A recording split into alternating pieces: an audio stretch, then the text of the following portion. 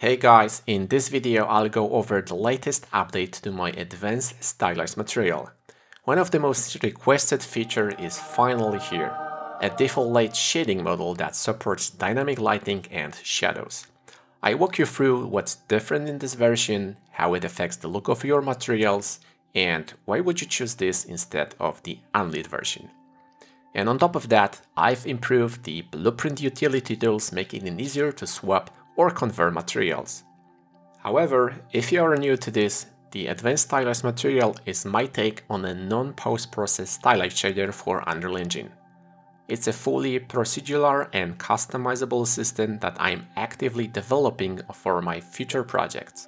So, to get most of this update, check out my previous videos on how to use the material. So, first of all, what's the difference between the default lit and unlit versions? Well, they use different shading models. Unlit materials ignore all scene lighting. Things like point lights, spotlights, or directional light have no effect. They also don't react to shadows or reflections. Instead, all lighting is handled inside the shader using emissive values. So that kinda makes unlit materials great for stylized or those flat shaded looks. Default Lit, on the other hand, uses Unreal's dynamic lighting system and fully supports PBR. This means it can use normal maps, roughness, metallic properties, and most importantly, it reacts to lights, shadows, or reflections. So because of this, Default Lit is a better choice when you need more realistic shading or stronger interaction with scene lighting. And here's a direct comparison between the two versions of the shader, which you can check out in the showcase level. And since I'm building a stylized material framework, I had to cheat Unreal's PBR system to achieve the look and creative control I wanted. I applied the same logic for procedural effects as in the Unlit version, but this time using albedo, roughness, and metallic channels to match the results as closely as I can possibly could. Now, if you switch to buffer visualization mode and check the base color or roughness, you'll notice the difference. The unlit version appears black. Now, the apples on the left have a more pronounced gradient due to their interaction with the directional light in the scene. There's also this specular highlight, which isn't present on the unlit version on the right. Now, if I add another light source, like a point light, and move it around, you'll see a subtle interaction, like the color shifts in response to the lighting. Another key difference is how they react to shadows.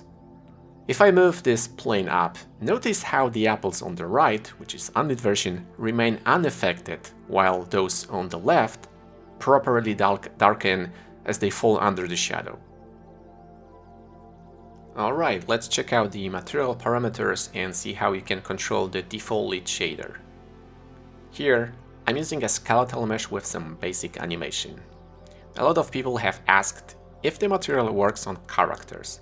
I know, there is this common issue where procedural textures start floating when a character moves, but as you can see, it just works fine.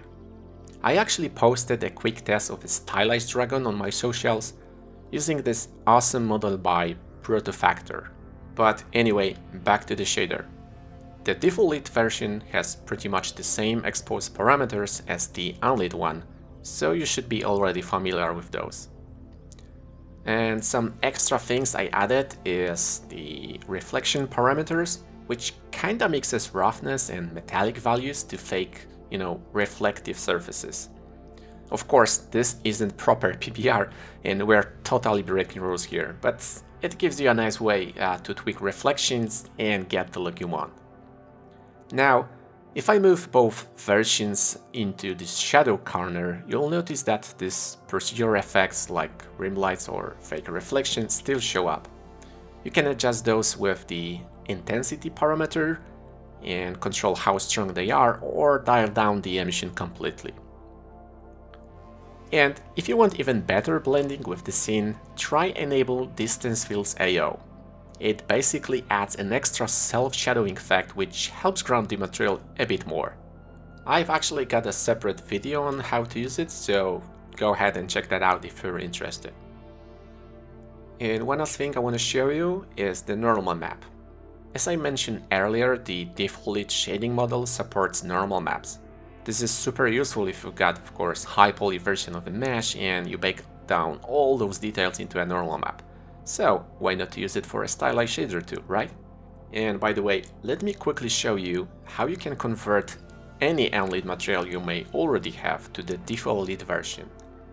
Just open up the ASF Tools and there's this Convert to Default Lit button. This will automatically create a material instance with the same material parameters and apply it to the selected mesh.